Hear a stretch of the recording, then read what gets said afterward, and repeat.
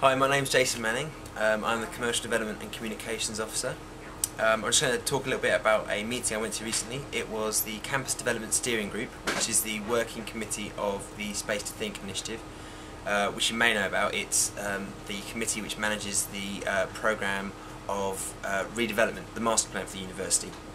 The programme itself will run from now for at least the next 15 years. And will affect the buildings on every campus. The master plan is made up of over 20 individual projects, and the purpose of this meeting was to look at the management structure of managing the overall programme as well as the individual projects and who's got responsibility for what and that sort of thing. It ran as a workshop with members of university senior management, representatives from directorates and individual schools, as well as the Students' Union. The Students' Union has been involved in this process for a very long time, back as far as 2005 I think, so we've always had student input into the process, which has been very positive.